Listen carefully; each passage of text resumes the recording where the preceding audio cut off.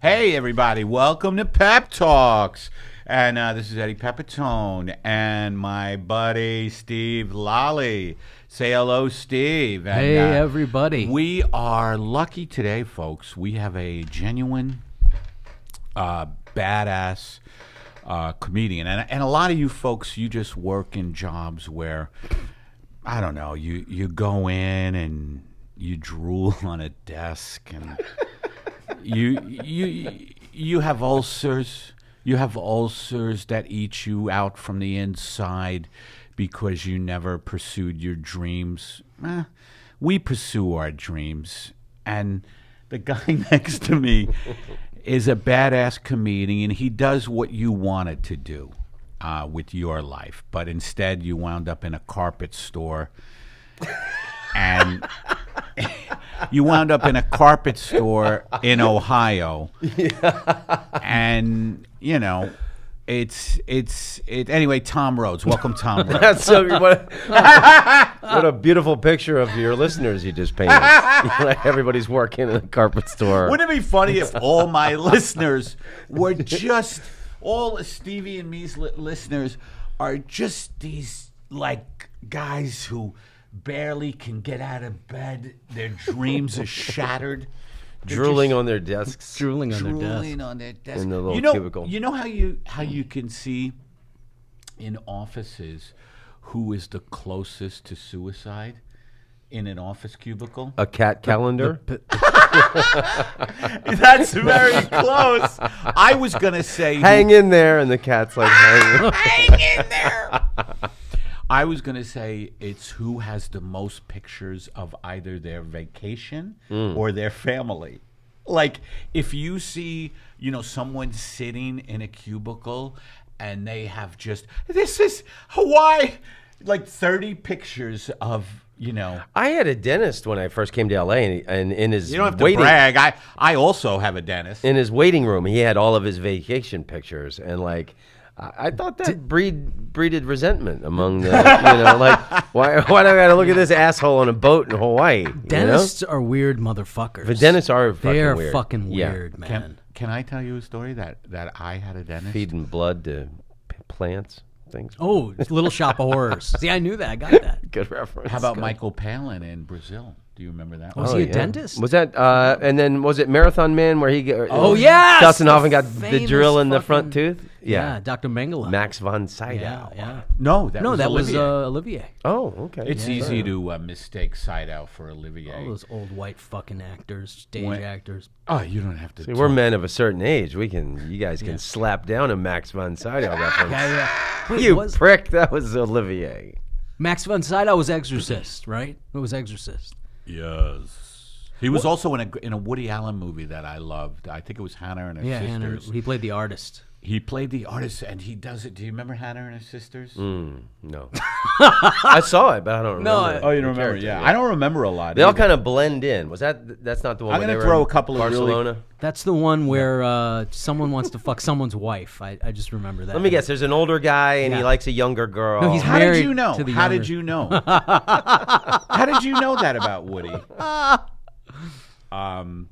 So, Tommy, you have been... Does anybody call you Tommy? I've never... Only very good friends. Is that right? All right, and I'll family. call you Thomas. No, we've known each other Yeah, for we've known each How other long for have you years. guys known each 20 other? years at least. Is it that long? Yeah. Holy shit. Wow. Yeah. So so you can call me Tommy. You can't. You have to call I'd him feel strange Mr. calling you Rhodes. Mr. Rhodes. Wasn't that a show you had? It was. Yeah. Okay, well that would be shit. appropriate then. That's appropriate. Oh, shit. Now, that is true, man. Did you have long hair back then? I did. I was skinny, had long hair, and yeah. You've been through... we talked about that a little. Size 28-inch waist. Did you ever have long hair, Eddie? No. Okay. I mean, I love long hair, you know. I like the sideburns, bro. You don't need Yeah, I do up the sideburns sometimes, you know. But watch me. I just get a long distance stare. Oh, yeah. I used to do up the sideburns. But I wanted to talk about Tom, who is a comic. And, again, this goes to you folks out there whose dreams died on the vine. But Tom... Dreams dying on a vine. Isn't that why we watch a lot. And by the way, I'm just kidding you, folks. All of our dreams die on the vine. Eddie, that should be. There's a song. nothing wrong with carpet stores. There's nothing wrong with Calendars are perfectly fine. It's not a cry for help. I'd rather be in a carpet store than a cubicle. I'll just say That's that. true. I'd rather be stuck in a fucking carpet store than a cubicle. Yeah. If you gotta choose, those were the two hells I agree. you had to choose between. Yeah. There's You can wear rollerblades around the warehouse, things like that. Right, You know, you can right. Make it Fucking fun. off when the boss is away. Yeah. You know, but the fucking cubicle with the fluorescent lighting, it draws all the vitamins out of your body. That's suicide. That's fucking kill yourself and others quickly. Can I tell you the last office job I had, to just show you how long ago it was in the World Trade Center. Stop. Wow. I was in the World Trade Center, and it was, I mean, I'm such a fuck up when it comes to anything corporate or organized, and I had to look up, the gig was, I was a temp, and I also do this, folks, so you can feel like, you know, I can relate to you. You know, because usually my life is one of endless creativity and a lot of sex. But I had to look up, I was given a huge hotel brochure. Hotels were listed, I forget the listing, and find out if they still exist. And it was so disorganized. What I wound up doing after day 3, and it was a 2-week job, is I pretended to do it. And I would just say, this one does, without checking anything. I would just sit at my desk. And it was before the internet, not to brag, that I lived life before the internet. I didn't need anything. How old were you then, Eddie? I was 3. My dad put me to work I'm as walking a around toddler. with cassette tapes, so you don't talk about before the That's internet. true. You know, I didn't even realize. Tom handed me a cassette, The Wisdom of Malcolm X, and that's the kind of guests I get. I get people who listen to Malcolm X, white people who listen to Malcolm X. By the way, It's a cassette of his speeches. When I lived in San Francisco years ago, I didn't think it would be a cassette of him puttering around the house. I don't know. I don't know what you're doing. Just gardening tips. You know, when you're trying to keep birds of paradise at summer peak. I will not have a white lily. Yeah, I lived in this. It was a black neighborhood when I lived in San Francisco. Now it's been gentrified. But That's there were a all shocker. These That's great, a shocker. great little militant kiosk shops, and I bought that years ago. And it's all his speeches, and anti-white rhetoric always calms me down. I love how you handed it to him and it was empty. Well, because it's still in the but still, I got the Sony Walkman thing. If you didn't explain that, it could have been just a fucked up metaphor for. I had an interesting ride over with this Syrian driver. I was listening to Malcolm took a X. cab. I took a Lyft. Yeah. And then I took it out, and then because I didn't know the route the guy was taking, and he was like, "What are you listening to?" Did he say that to you? Yeah, and then he Was he cool? Muslim young guy Cool dude? from Syria. Cool dude? Escaped Assad's. Syria? Yeah, from Syria. Oh, and he didn't know the story of Malcolm X. Nice. The amazing thing of his life, where he was, kill whitey, and he didn't want blacks and whites together. And Martin Luther King Jr. was like, He was a pimp, wasn't peaceful. Well, originally, yeah, Detroit Red was his. Wow, I didn't know that. That was his. He was a pimp and a drug dealer. Right. He used to ride the train from New York. He worked on the train from New York to Boston and was running drugs and stuff. Oh shit! And then he becomes Nation of Islam guy. Right. But he went to and he was like very much a kill whitey. Do you think they killed him? His own. The Nation of Islam killed him. Why did they kill him? Well, because Elijah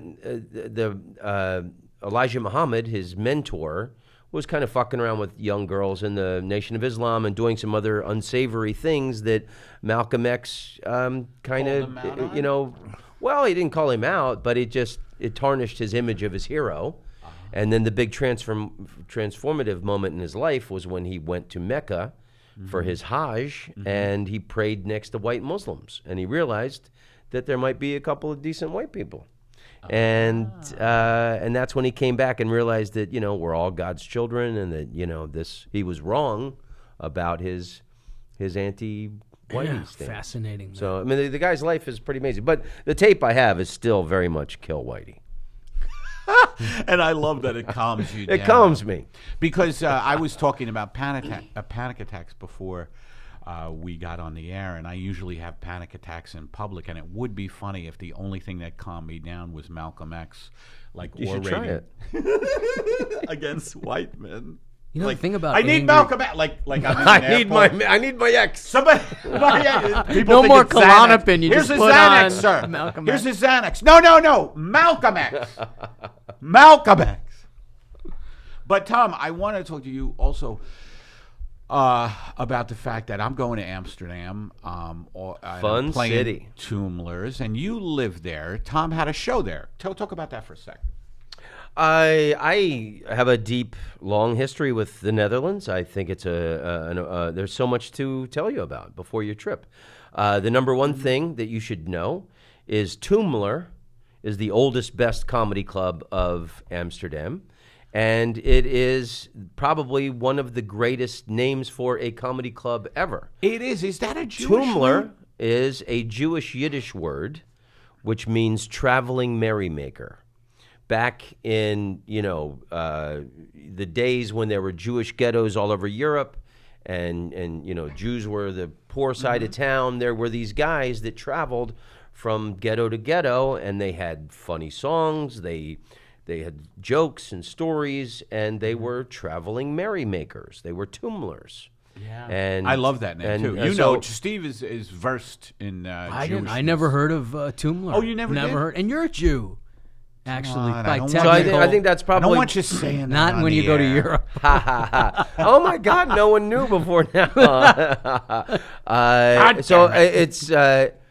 It's probably one of the best names for a comedy club ever. It is kind of in the basement of the Amsterdam Hilton. There's the side. It used to be a jazz club, which was I've played it, which was mafia owned, and there was a murder, a mafia hit in there, which in is Toomlers.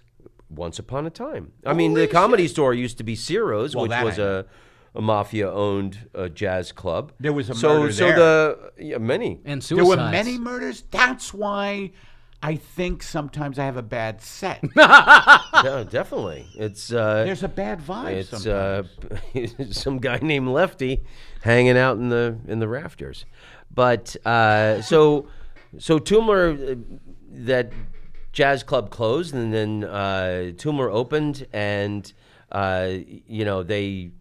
it's all Dutch comedy all year round, and in the summer they give the Dutch comedians a break to write new shows, and then they bring in the touring international acts, English and American, Irish, Australian, whoever, and then also this allows the Dutch comedians to go there and study from the masters. So it's pretty genius. And Toomler my life was transformed in that room. Is that right? Yeah, because the very first time I went to Amsterdam was to perform at Toomler. Wow. And I ended Were up... you a sitcom star back then? It was after my sitcom. Okay. So my sitcom was 96 to 97. I think the first time I went to Amsterdam was 98, 99. I think 99. By the way, when I hear 98, Yeah, it was 99. When I hear 98, 99, I think, oh, that wasn't too long ago. But damn, It was. it was 20 years ago. Yeah. So I ended up falling in love with a waitress, a girl that worked at Toomler. And then she's now a very well-known actress in... Can you tell us who or no? Yeah, Aniek Pfeiffer. Who? Aniek Pfeiffer. She's done movies and TV Okay. and a lot of national theater and stuff. We're still friends. And Goes without saying. but we... He's bragging. Why am I bragging? No, because it's something Eddie says all the time. I'm just trying to tag Eddie's. We're just fucking with you. No, you I'm know, just you're telling you the interesting- story. You know, you're interesting because you're a serious cat. Like you have a serious.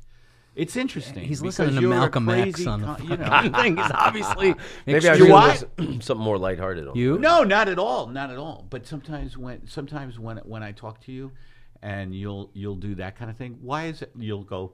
You have a gravitas. You go. Why? What did you just say to Steve? Why is that? Why am I bragging? That's what Why I is said. that bragging? Yeah, but it was done with the like a guy in Ciro's who's like, you got a problem? So there is nothing to say to that. Story. Telling Yeah, you the story of my life. So I ended up moving to Amsterdam. I thought, I lived in San Francisco. The for girl had a years. lot to do with that. The I girl would is the imagine. reason why I moved to Amsterdam. And Love is why he moved. He has not been love laid. is the reason to move anywhere. He has not been laid since an accident. I'm just going to throw that okay. out there. Go All ahead. right. Go ahead. So and it's funny, like when people, you bring up Amsterdam and people are like hookers and drugs. It's like fuck that. it's it's a wonderful progressive country, and the regular people there, are well worth falling in love with.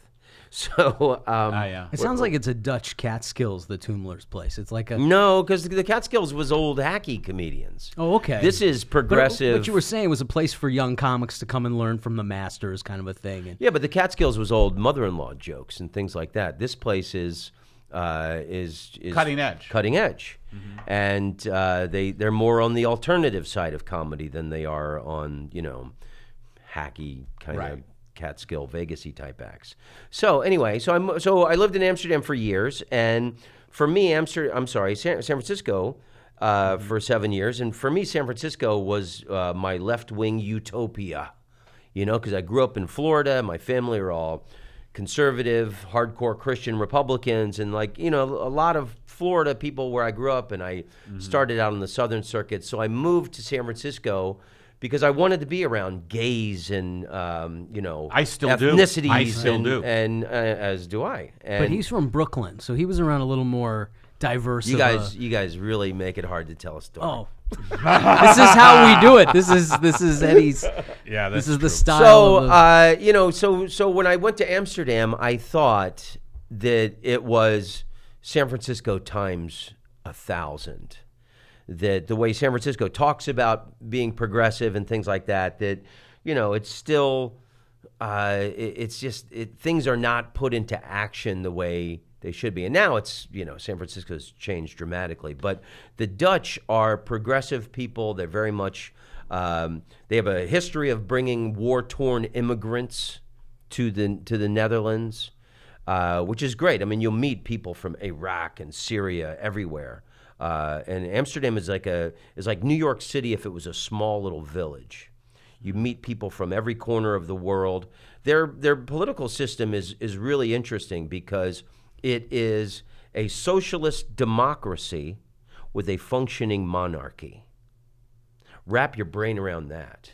Is the royal monarchy a puppet? the kind of royal thing? family has political say in their system. And it's a socialist democracy. And here's the mind-blowing thing that I have tried to explain to my family endlessly. There are 3 Christian parties in the Netherlands. You have 16 different political parties. I think our 2-party system is completely wrong. Oh, yeah. And it's all corporate run and lobbyists, and it's our system is so fucked. It's all money. It's all money, and it doesn't represent. Well, look at our country. It's on the verge of a civil war. It is, and then now it's run by Putin and the Russians. But we got a soccer ball. Anyway, so let me finish the point that there's 3 Christian parties in the Netherlands. You have the Christian Right Party, which would be kind of like our Republicans, and then you have the Christian Left, which is the left-wing. Kind of liberal-minded Christians. Imagine there being more than one flavor Christian. And then here you go. You've got the Christian Green Left Party. And these are the environmentally minded Christians who are so left-wing, they think the Christian left is too far right for them. I love it. And the left here is non-existent. Yeah. Well, actually, Well, I don't think it's up to the left now. Where is the Republican outcry over what's happening? Like Trump said that the European Union is our foe. A week ago, he said Canada is our foe, and now North Korea and Russia are our allies? I'll tell you why these motherfucking I'm going to tell you why. Lay it on me. Because they tolerate this administration because they make a fucking windfall. This tax cut that went through because of these right-wing scumbags, they fucking benefit greatly. And so they tolerate this guy. But yes, when he is now making enemies of quote unquote our allies. Yeah, for sure. And yeah, I mean, I'm sure they're like going, "What are you fucking doing?" The absolute unnecessary trade war. That's and right. And there's no outcry at the moment of people. Well, he saying, hijacked the party. The far right hijacked the Republican That's Party. right. So in order for the Democratic Party to exist and survive, they're going to have to move to the far left. And they're what's not. gonna happen. They're assholes. No, because they're fucking Republicans who like gay people. That's right. That's what they That's are. They're right. fucking That's solar a great panels. way to put the Democrats. Good point. Yeah, That's what they are. Yeah. And Bernie Sanders gave him a chance. He gave him a chance, and they fucked him. So now we're stuck with, and we'll see what they do if they roll out more of these corporate fucking Democrats to go against Trump. They're gonna listen. The corporate media and the corporatocracy don't want us to know there's more than two, blue and red team. But really, there's a lot of different But kinds what's of great, people what in Tom America. was talking about, and I think what's great is that you have lived all over the world, correct? Mm-hmm. I think it's great to have that perspective. And even me, I mean, I don't even have a good, it's just great to hear that there are 3 Christian parties and that there's a left of a left party. there's a left of a left Christian party. And then there's all those other progressive parties there, as well as the right wing, and it's just there's like 16 different parties because there are many different flavors of political opinion, and somehow it's a socialist country. My wife is from Rotterdam, which is the most ethnically diverse I've never been to city Rotterdam. in Europe, and it's kind of where a lot of their dark-skinned immigrants are sent. And Rotterdam was obliterated in World War II, so it's a very modern city, where once upon a time it looked identical to Amsterdam. So my wife is not from a wealthy family, and she got to go to Leiden University, which is the Harvard of the Netherlands. And she didn't have a student loan. It was a very reasonable tuition that she paid, like doable. And here's the beautiful thing about the Netherlands. A week ago, because my wife reads the Dutch news. That's where her primary news source is, the Dutch news sites and everything. So I hear her cheer in the living room, and I'm in the next room. I go, "What's up, babe? What happened?" She said, "The Netherlands just lowered the price of education for every citizen." Recently? So last week. So not only was it affordable, I forget what she paid, like a year. If it was like, to go to the best university, it's where the royal family of the Netherlands goes, is Leiden. It's affordable to anybody. It's affordable to anybody. Mm-hmm. And, I mean, you have to have grades and things like that, but you can get into any university. Wait a minute. I think You have to have grades? What kind of bastards are they? So I don't know what she paid, but it was reasonable. And then also every citizen has basic health care. They're covered. And just these, I mean, it's all about the sanctity of human life and making the best possible citizens, which is the opposite of us, where we think, the dumber you are, the better you serve capitalism, and let's divide everybody, let's cut up the fucking voting districts so that, the poor people and the blacks, their votes don't count. Oh, absolutely. Now, I think I have a good question. We don't get the day off to vote, but we get President's Day off. That's what kills me about the United States. That's really States. funny. Did you say that? I've mentioned it on stage a few times, but the most important day, the day we vote for president, is a Tuesday when everyone has to work and poor people can't get that day off to go vote, and yet we get President's Day off. So what's worse, they get off and the polls are still open, but they get there and they're standing in a 3-hour line and then it closes. And that shit happens all the time. And poor people being purged from rolls. Oh, well, that's voter don't rolls, get blah, me blah, blah. fucking But started on that. Here's a question. After hearing all this, why the fuck are you living here? Are you a citizen of Netherlands? No. But I married a Dutch woman. I mean, so you could live there. Well, I didn't. So I could, yeah. And I would like to end up. I love Europe, but I wanted to make my mark in my own country. I understand And I love that. California. Yeah. And my wife loves Oh, California. she does. And so she's really the reason that we moved here, which actually turned out to be great timing because it is the golden age renaissance of comedy in Los Angeles right now. You know, there's just Kind of taking place at the Comedy Store, or all over. But I think primarily at the Comedy Store. I mean, every night is like. I mean, Chris Rock did a set last I night. know. Chappelle when he's in town. Bill Burr when he's in town every night. Stanhope. I missed Stanhope. Stanhope was last fucking week, and I At the missed store? him. Yeah. Yeah. Oh man. I wasn't around.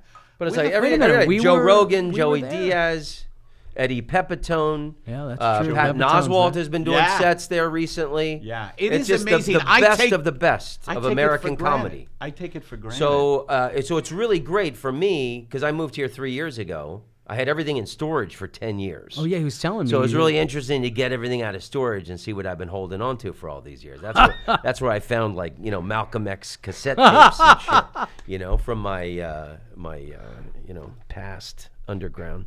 But it's inspiring because you go to the Comedy Store and it's like it's not just pleasing the audience. You want to impress the comedians that are there. So you can't do the same shit all the time, and then you gotta be bringing some high level, intelligent thoughts. Not everybody takes that approach, but But I really love it. You got that right, buddy. No, I know. I was just telling Steve that last night. I had an off set. I was in the original room, and for me, the way I hook in, and I think you do this too, because you transform on stage, I have to have a certain energy. And I think you are like that too. You go, bam! You have a kind of, let me tell you, what's your stage voice? Can you do it now? I mean, I just, I don't know. It just transforms. It's Tom different has than this. It's different than this. It is. I mean, he probably wouldn't know it, but it's like you kind of talk like a black Southern preacher. Yes. I like Yes. to elongate the syllables and hit the consonants. Oh shit! You were friends with Mitch, weren't you? I was friends with Mitch. Yeah. Did I he was influence you, or you influenced each other? Because he started out in Florida too. No, he was. I was already in San Francisco when he started. Oh, I see. and- Okay. Yeah, and Mitch was a good friend. Mitch Hedberg, we're talking about, by the way, Yeah. ladies and gentlemen. Funny man. Brilliant guy. Yeah. I got to open up for him in Birmingham at the Stardome when I first started. That was only been in a couple years, and I got high with Mitch. Not any kind of hard drugs, but I got high with Mitch, and I did a week of stand up with him, and he was like, "LA is okay, man. It's not too bad. People give it a bad rap. I like sushi." I like sushi. I ended up coming here, partly because of that. So, but I started in Florida in college. Where? And I started with Bob Shoemaker at the Coconut. This is back when you had to go 90 miles to do an open mic. Yeah, everybody started Between, with Bob Shoemaker you know, in Florida. Is that right? Yeah, and he never paid any money. No, even And back then then. and then he still doesn't pay any money. And then shit. I was home. I always go home at Christmas. My family's in Orlando. Oh, that's right, and you're then some of my best friends, you might know, Lou Angelwolf and Kevin Rogers. One of my best friends. in Angelo. My oldest best friends in the world. So I always slip over and visit them over in Tampa, Clearwater, St. Pete area. And Bob, I was down there visiting them, and it just happened to be the night that Bob Shoemaker was having his annual Christmas party. And he has a very lovely home on the water. And with a little He boat. invites all his important friends. But it's funny that, that's where the money went. The guy never paid any money to anybody. And then it's like, of course he has a beautiful home Yes. right on the water. Yes. So- Tom, we have to take a break and do an ad. We have a lot of great sponsors. We have a couple of new ones this week, and I think you guys. Tom Rhodes Radio Smart Camp? I should have. We can. I You should've- want to promo some stuff? No, I could give you a couple bucks and we could make it a commercial. I'm kidding. Tom Rhodes Radio Smart Camp sounds funny, but we have a new sponsor this week, and as you know, we Matt Rasamoto. The great. He the great writes Matt these, but they are real commercials. And this one is called Scream Cream Ice Cream Sandwiches. It's been a hot week in Los Angeles, and it really has been, hasn't it, Tom? Man, wow. Steve, hot? Hotter than a duck's ass. I don't know what that means. And you know what I crave the most at this during these ice cream. Yeah, and that's our sponsor. It's funny you say that. I mean, it's not that funny. I'm speaking sincerely. It's ironic. I killed a pint of chocolate chip last night. Yeah, I got to watch it, though, because my doctor says I really have to watch the sugars. But you know when... He didn't mean in summer, though, did he? I don't think he meant summer. Thank you, Tom, for that. By the way, I'm such a justifier or rationalizer that I will think that thought that Tom Rhodes said... Tom Rhodes doctor said it, didn't okay. mean summer. You got to have a root beer float in the summer. Wouldn't that be funny if your doctor's like, look, you got to watch, you might be pre-diabetic. Summer is fine. Eat as much ice cream as you want.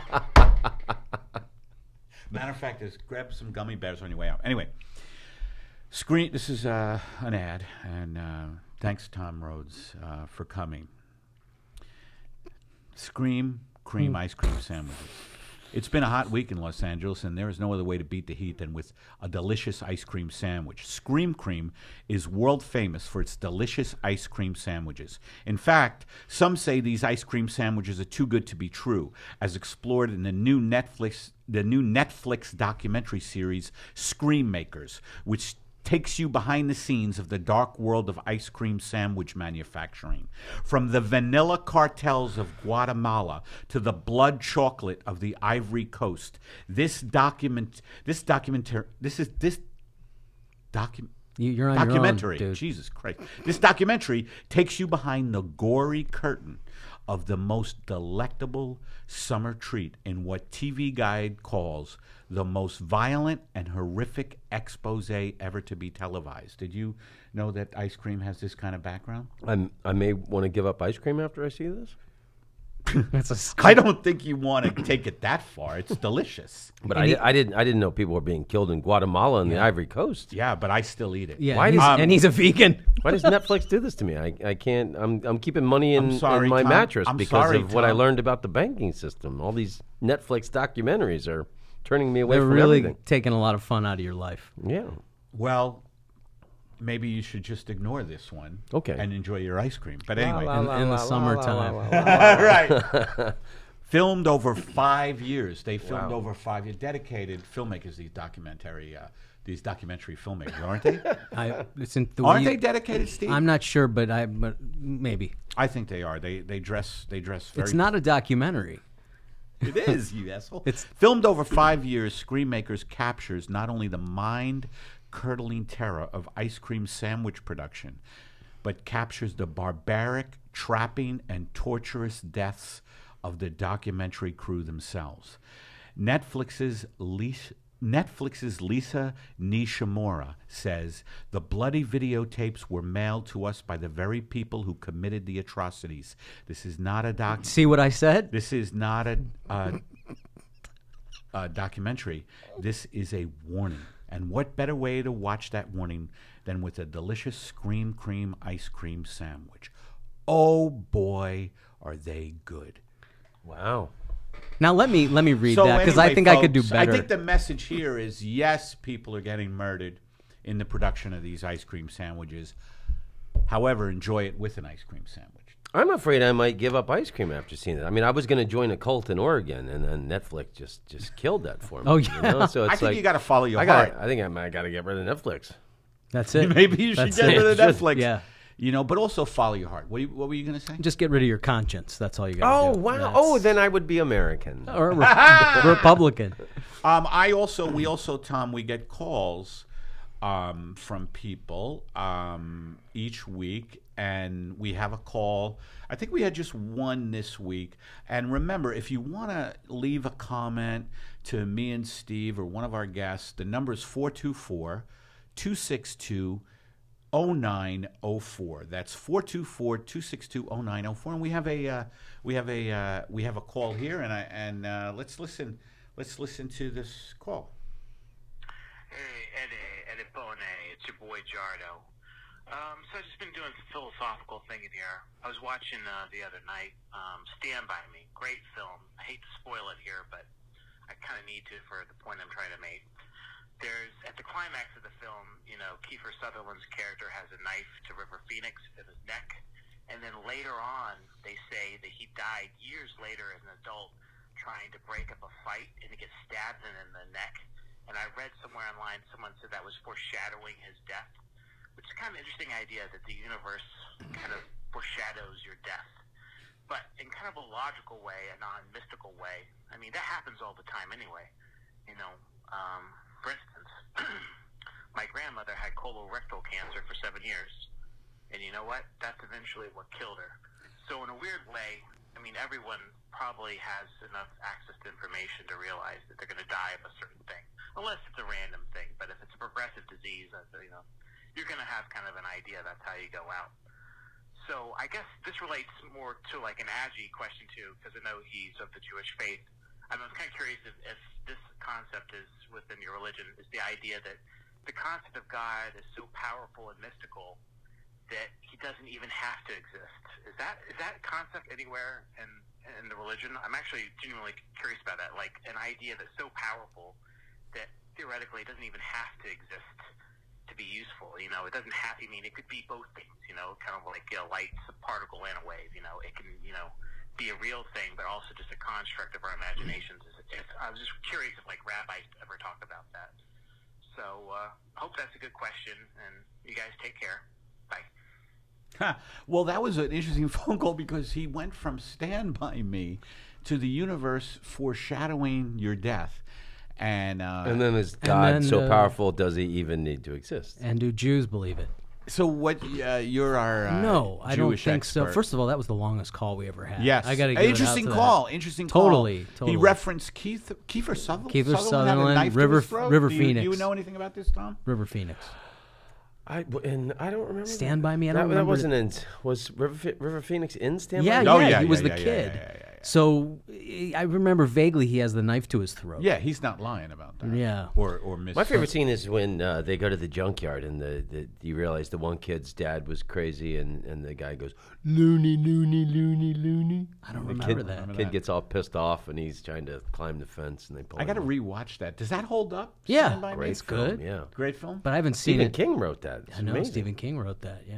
Really? I haven't seen that in years. So I don't know. But go ahead. So talked about God, what he said at the end. Gardo, thanks Gardo for the call. He called me Eddie Pony, which is hilarious. I must have mentioned that on a podcast. That was the nickname my grandmother gave me. Eddie Pony. I'm a Sicilian. Eddie Pony. She used to call me Eddie Pony because I used to be on a rocking horse, a pony rocking horse. Yeah. And this isn't to brag. See, This that's isn't what to I'm brag. talking about. I know that you folks, your lives, I think they're barren, but I was on a In your rock. carpet Dying on store. the vine. Dying on the vine. In your carpet store in your cubicle, drooling on your desk. Now you can't eat ice cream. But I used to be on a rocking horse all the time, a little pony, and she used to call me Eddie Pony. That's adorable. Isn't it? You need a. She was the I think one. that would probably bring you what the Malcolm X tapes do for me. Yeah, Maybe you need right. a No, that was his- adult-sized rocking. That pony. was his Thomas- nurturing symbol in his life, nurturing female as your my grandmother, right? Yeah, absolutely, my Italian grandmother. But you want to answer this question about God? Like the concept. In other words, the concept itself is so powerful that he doesn't even have to bother showing up. Is that true? Oh, well, you would think. I mean, if God is all powerful, why do we have to bother him with praying? I mean, if God knows every hair on your Praying head, is for us.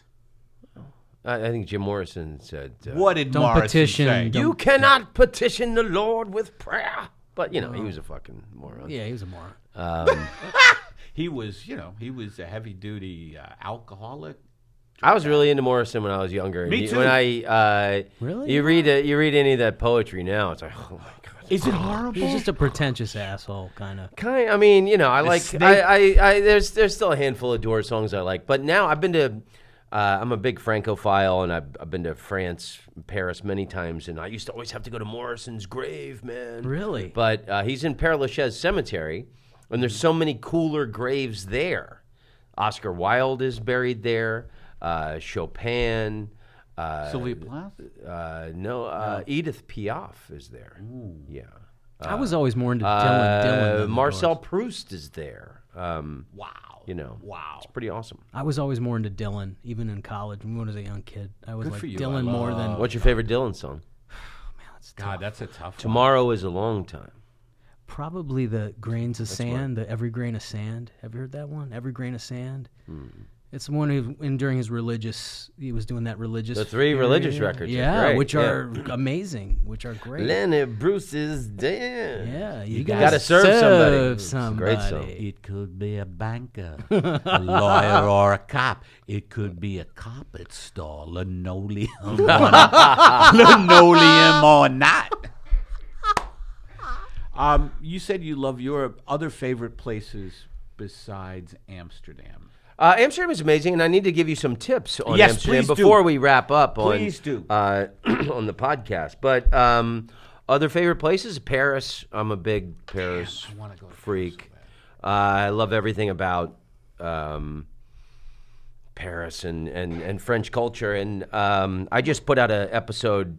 The podcast episode I put out today is on.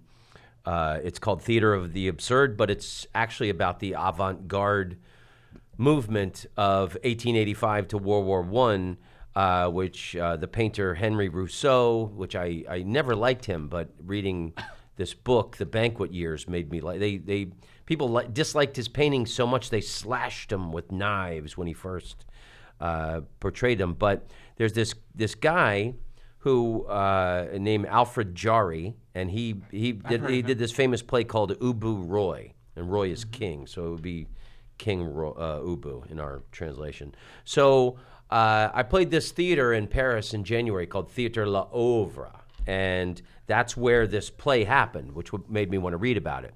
So they had no sets because the dialogue is the decor.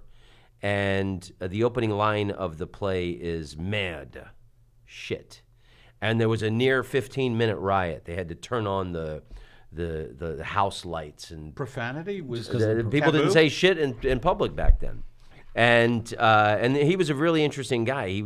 He stayed drunk on absinthe. Later in his life, it was ether when he was poor. But he was trying to blend the reality between being wasted, turning his life into a dreamlike state was what he was trying to do. on canvas. No. This is the the playwright playwright. guy The playwright. who was friends with Gotcha. with Rousseau. This is They were from the same little town, and this play Ubu Roy kind of transformed. It was really it was this kind of character was kind of like between a child prodigy and a brat. So it is really funny sense of humor where like nothing was taken seriously and everything was to be ridiculed. A really interesting guy and influenced everybody. Picasso imitated the guy.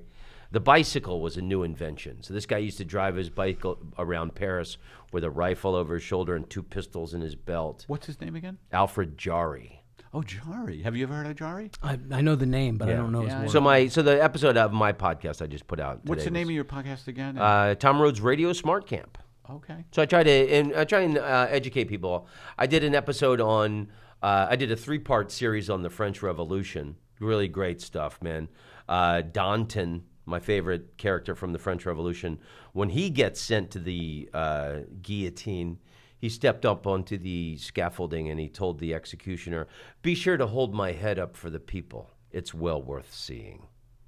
If you're going to get your head cut off, you got to say something. I hope I go like that. I hope I go like that if I have the balls to do that, because I think there's going to be bloodshed here. I think it's funny that the thing about the French Revolution is like, oh, wow, could you imagine one political group hating another so much that they would chop the heads off? Well, here it is. And here we are. So yeah, there's interesting things to ponder. I did another episode on Mark Twain's worldwide comedy tour. Oh, now I know a little bit He did about after that. he declared bankruptcy, Really? to get out of debt, and I think Mark Twain invented modern stand-up comedy. When was that? When? That was 1890s. Wow. Yeah, so it was around the same time as Alfred Jarry put on that play in 1896. It predates vaudeville, that's for sure. Yeah. Wow. Well, Twain, as Tom said, went bankrupt. He had a kind of tragic life. He lost a couple of siblings. His brother died on a Mississippi River boat. He was supposed to be on the boat, and he got off, and then there was a fire, and his brother died. That was the first tragedy. And then he was really, really bad with his investments. He invested in this typeset machine that broke him and all these other things. He had a chance to invest in the very first telephone. And he said, who would use it? Just me and the president. Gosh, that's So he could have made a fortune off the telephone, but he didn't. So genius who was a fucking idiot. That's the greatest. Yeah. That's the greatest. So and then he was a fucking idiot. And then he had I think he had 3 daughters, and Livy, the oldest one, was the most popular, and she was beautiful, and guys liked her. And then she had another daughter who was an epileptic, and they tried all these different treatments. They took her to Sweden. They had money. They could do. They did all these things, and nothing. And it was all like terrible treatments, like putting people under ice cold water, and just it was hellish. And they're paying, and it couldn't cure her. And then she ended up dying while he was on this worldwide comedy tour. So the guy's life was full of tragedy. Full of tragedy, and it is amazing that he's one of the. Is he considered America's? He's considered a humorist, that's for sure. Well, the best comedy award is the Mark Twain Award. Oh, I forgot about that. Yeah. And like Tom said, he's kind of the first stand-up comic. He invented stand-up comedy Out of necessity. He had to go around the country. He actually hated performing. But the thing about him was he would hone it like a stand-up comedian. So he would run the material, and then he would drop lines that didn't work. He was constantly like trying to punch it up and make it better. And this book that I read about his worldwide comedy tour that I did the podcast about, his wife actually told him, do the story from Tom Sawyer about when he's with the runaway slave on the boat, and they stop, and the Jim is hiding in the bushes, and all these guys are looking for runaway Jim, and he says that he doesn't see him or all this stuff, and he lies, but because it's this conflicted moment for Tom Sawyer where he's like, he doesn't have anything against the woman who owns this slave, and why was he doing this? But he felt that it was the right thing to do. So that was the story that made everyone's heart melt, from Australia to India to England and Paris and everywhere they went. Mm-hmm. And it was his wife who told him, make sure you tell that fucking story in the middle. Jesus. Cut out that. Yeah. You got to listen to a wife, man. Yeah, my wife helps me with my stand-up too. Walt Disney originally wanted to call Mickey Mouse Mortimer Mouse. and his wife said, no, that's fucking stupid. So the wives are so integrally involved in. Well, they also know you so well, and they have enough distance from the material. Like I can't see things clearly because of it's you're so involved in your shit that you're like, but they know it, they know you, they know the material, and this is a good time for an ad. That would be great. I think Mark Twain invented stand-up comedy as we know it. I think Oscar Wilde is also in there, but he didn't give live performances. He was hilarious with the lines with and company, the thoughts, and with company, right? Yeah, but he didn't actually do it on a stage. So that's why I think Mark Twain is. Well, you know what, Mark Twain, and who else did you mention? Mark Twain, Oscar Wilde, and now I'd like to talk about another guy who's incredible. The Lost Book of L. Ron Hubbard. That's right. Scientology has had a lot of criticism throughout the years, and I'm not going to say it isn't deserved, Florida, right? But The Lost Book of L. Ron Hubbard is a masterpiece. The New York Times calls it the most important book of our age. Get your copy of L. Ron Hubbard's definitive guide to proper dishwasher loading and maintenance today. The definitive guide covers everything from top rack stacking to tandem bowl lineup. Did you know that the fork up versus fork down argument is the number 3 cause of divorce in America? Probably didn't. Scientology chairman David Miscavige says, I finally understand all that bullshit about going clear. It was about spots. It was always about spots. Well, Macbeth was about spots, wasn't it? Out damn spot I don't know, but or spot, come here. That's what I say. Didn't he say out vile jelly? Wasn't that what he said? No, that's a porn. the Wall Street Journal says, the bit on pre-washing my new mind and sweet holy fuck. Did you read the chapter on lemon juice? Pat Robertson, Christian Evangelical, says, you would think if Jesus were really the Son of God, he would have covered pods and powders. I feel as if my whole life was a sham. Order L. Ron Hubbard's Definitive Guide to Proper Dishwasher Loading and Maintenance, the most pivotal book in all of human history. I can't believe you guys have Scientology commercials, man. That's our first one. Well, that's our first.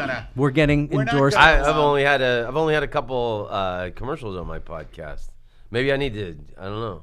Yeah, I need to get rid of the intelligence content.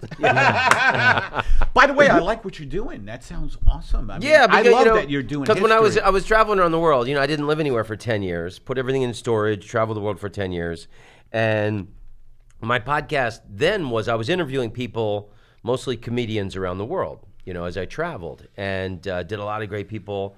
But I mean, I did like Steve Wozniak. I did Kim.com when I was in New Zealand. I did a lot of great worldwide comedians. And then when I moved to L.A., I thought, every comedian in L.A. is talking to other comedians. So let me just talk about things that I'm really interested in. That's cool. So like when I'm constantly reading books and I'm all about the knowledge. So I loved it. I mean, I love just hearing about, because I can't believe I haven't been to Paris yet. I can't believe you haven't either. And my favorite author in the whole world was born in Brooklyn. He was born in Brooklyn. His name is Henry Miller. Henry Miller, come on now. I love Henry Miller. Okay, me too. And most people think of Miller, sex. All they think about is, he wrote a lot about sex because his Tropic of Cancer got banned. Yeah. Well, I like my favorite Henry Miller, and I am a Henry Miller freak. I'm I didn't know that, so buddy. glad you bring this up. Well, we're simpatico, baby. Yeah. My favorite Henry Miller. And I tell people, don't start with Tropic of Cancer and Tropic of Capricorn. The Rosy Crucifixion trilogy. Oh, I love the Rosy Nexus, Sexus, and Plexus. And of those, Sexus is my favorite. And he does talk about what he did with his dick for 10 pages. Yes. But then he'll drop the most, the most profound observations of human existence. After he talks about his dick for 10, it's not exaggerating. Well, you have to talk about your dick for 10 minutes in order to get that out of the way. He's in Paris in the 20s, and he wasn't, he wasn't making any money, and he had he had friends every night of the week that would feed him dinner. So he would go. So he had a schedule every night, like Tuesday, I'm going to. He had a hustle. He didn't have money, and I love him because he is. First of all, he's from Brooklyn. I'm from Brooklyn. And he fucking scrapped his way to being an unbelievable author. And like Tom said, he would, he got known for kind of like sexual, like he was very explicit with his, sexual dalliances. But then he would just talk incredibly philosophically or insightfully about the world, the universe. It was just fucking great. One of my favorite writers of all time. And then the Colossus of Marousi is one of my favorite books, which is about this period he spent in Greece. Have you been to Greece? I've been to Greece many times, yeah. I've been to the island of Rhodes because it's got my fucking name in it. I swam naked at the entrance of Rhodes Harbor where the Colossus of Rhodes once stood. It was when I lived in Amsterdam. When I lived in Amsterdam for those 5 years, I would try and take as many trips around Europe as I could. Like Spain is a 2-hour flight. To take the train to Paris is only 3 hours. So Greece is a 3-hour flight from Amsterdam. And I've been to Santorini, Mykonos, been to Athens. I hear Mykonos is amazing. It's nice. I like Santorini better. This little town on top of the hill is called Ia, and you've seen it a million times in postcards where it's this on top of a mountain, and it's all these like white domes and blue domed Oh yeah. things, and you can see the sea in the distance. That's Ia. It's this famous postcard shot. But the island of Rhodes is supposed to be the Florida of Europe, but I'm from Florida. I don't have a problem with Florida. I think the island of Rhodes is amazing. It's a fortress city built 300 years before Christ. The oldest synagogue in Europe is within the fortress. It's an amazing place. He talked about great. You don't know Miller, right? You don't know Henry Miller. No, you don't know his I read novel. I read the Tropic of Cancer, Oh, okay. and I know he was married to Anais Nin. Right? No, they Wasn't weren't he? Or married. They were just fucking. They were fucking. They were fucking, and she was a total literary. She was married to another guy. Right. Wow. Yeah. And she was crazy. I mean, she was a wild sex. She wasn't crazy. She was a super intelligent She woman. was wild. Who was, that's the luxury of people living in Paris in the 20s. That she could be free sexually and not be ostracized for it, like women who were in the United States at that period. And then, like the way Henry Miller, I wouldn't say he was a mentor. I would say he was more of an equal. And that was the attraction between them, was because, he was fucking his brains out, which was cool because he was a bald guy. I love that. The fact that he was a bald guy from Brooklyn. Yeah. Bald guys from Brooklyn. And he I'm felt sexually that free. she was his intellectual equal, and she was super smart. I feel bad for her husband, but she wasn't. There wasn't anything wrong with what she was doing. She wrote freely like Henry Dillard, great. like It's other men great. did. What was Great her stuff. famous book I read? The House of... Little Birds. Was it Little Birds? Poetry. You know the book I'm talking about? No. Okay.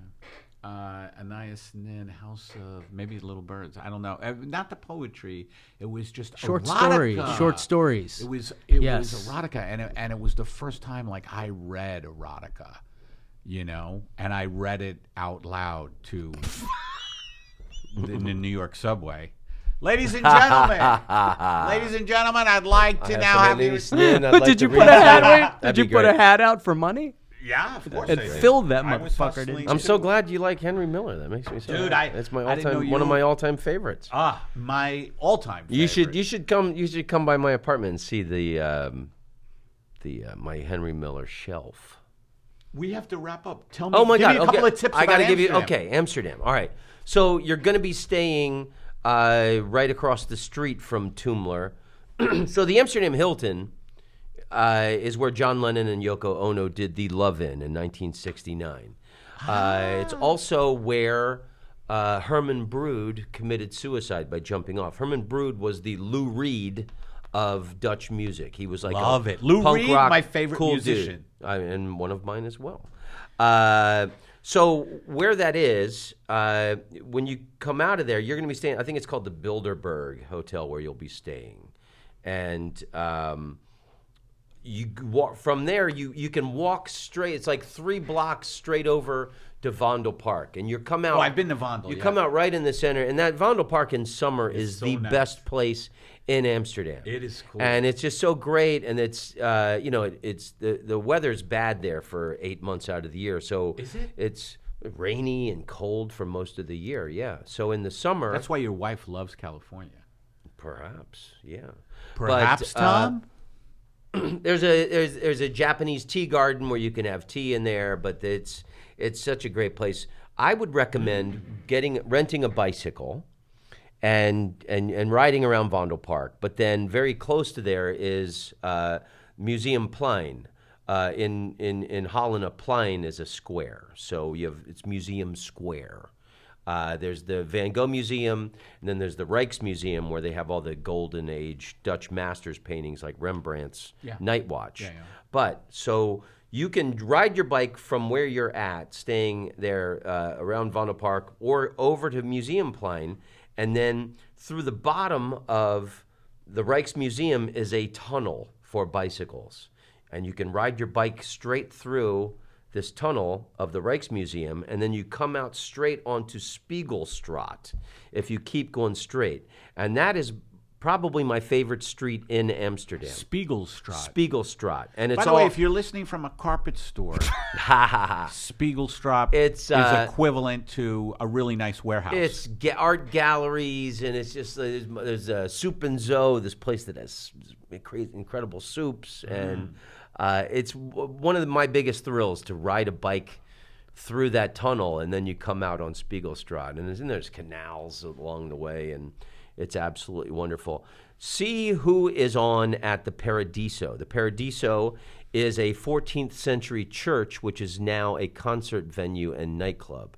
And nights when there's not concerts, it's a pretty great dance club. And it's in a 14th century church. That must be the left-wing Christians. Everybody has played there. The Green Christians. I saw Jane's Addiction there, India Arie, Tool, the Rolling Stones have played there. It's like it's this, and it's a short walk from where you're at. Awesome. So that's great.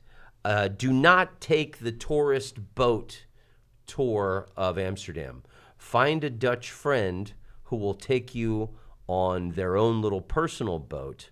And then you go to Albert Heijn, which is the grocery store, and get some cheeses and some strawberries and some sparkling water or whatever you like. And hopefully someone will like you enough to take you out onto the canals. There was one year when I was playing it. See, and the Amsterdam Hilton is right on this fabulous canal. And that's Amsterdam South, which is like kind of the wealthy area of Amsterdam. But the Dutch woman that I fell in love with when I moved there, I'm sorry, before I moved there, when I met her, one of the reasons I fell in love with her, she took me out on a boat for the afternoon with cheeses and strawberries and, whatever. And we spent the day on the canals, and we were running late, and she took me straight to the backside of the Amsterdam Hilton so I could make it to my show in time, which was really cool to step off of a boat and then go right to the thing. Another thing you should check out, and it's another reason that made me fall in love with the Netherlands, is this thing, and if your timing is right, it'll be on. And it's called the Parade, spelled like parade. I think the website would be parade.nl. And it's the most incredible thing. It's all these little tents, and the shows are all, there's these little performances going on in all these tents. They take over this park. And I think it's John F. Kennedy Plein where they do this in Amsterdam every year. But it tours all over the Netherlands, and it's 1 week in every city, in Groningen and Utrecht and Rotterdam. And it's one of my favorite things in the Netherlands, and it's so Dutch. What's it called again? It's called the Parade. Okay. It's called the Parade.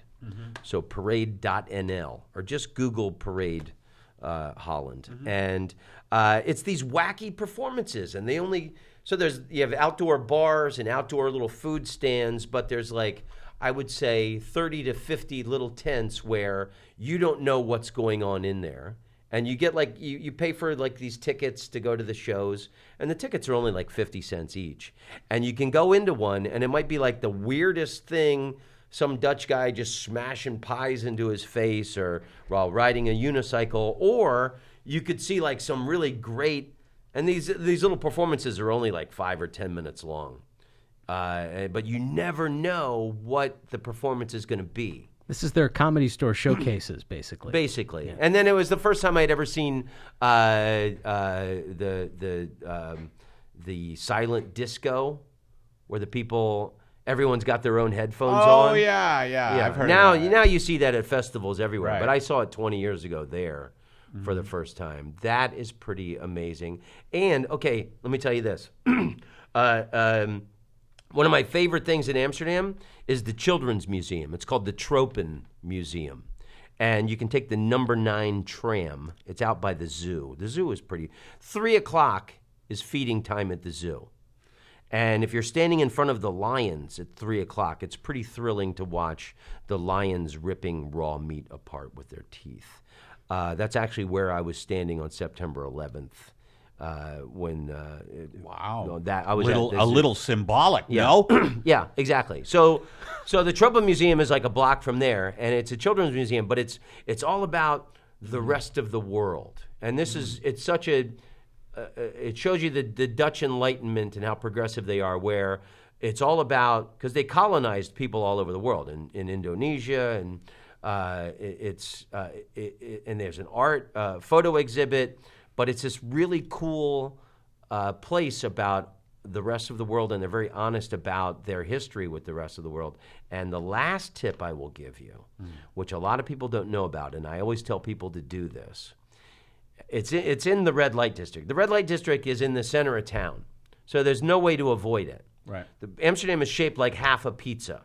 And so they sealed off the ocean, but it used to be the river there went to the ocean. So The Amstel.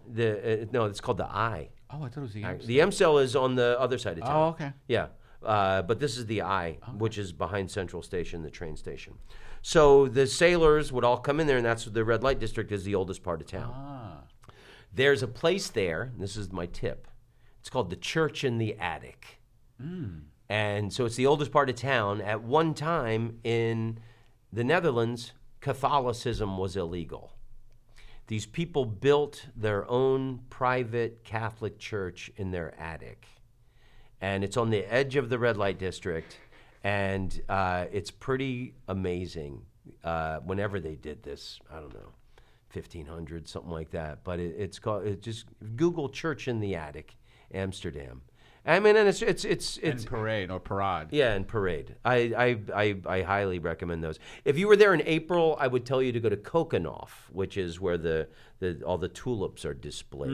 If you ever go, and that's a must. And you take the train to Leiden, and then as you're taking the train, you just pass these fields where it's like of tulips, where like it's yellow tulip field, red tulip field, purple. So taking the train past all Sounds these like fields a of tulips. mescaline, organic mescaline trip. And then there's all these arrangements of tulips at Kokenhof. It's pretty amazing. So amazing. Well, that's a great, what you just did is, for anybody listening, a great fucking Amsterdam I think this travel log. episode should be actually inside tips yeah, to Amsterdam, yeah, it's because awesome. anybody who's going to visit there now. Okay, and can I tell you one last Yeah. one last thing? It's not a tip, but I find I love Dutch people. They're very progressive. You'll find yourself having intelligent conversations with everyone, and everyone is enlightened. You very rarely will you meet just a absolute pinhead in the Netherlands. But have bitterballen. It's this bar treat. They have it at Toomler, every bar in the Netherlands.